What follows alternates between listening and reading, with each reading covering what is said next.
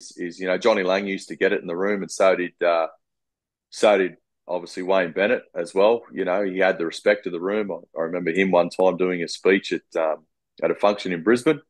He walked up on the stage. It was like 350 people at the tables. This is Wayne Bennett, and he stood up there, and everyone was talking on all these tables, and he just stood there and he didn't say Yeah. a word. And the bloke was trying to interview him, and he just wouldn't talk because everyone was still talking.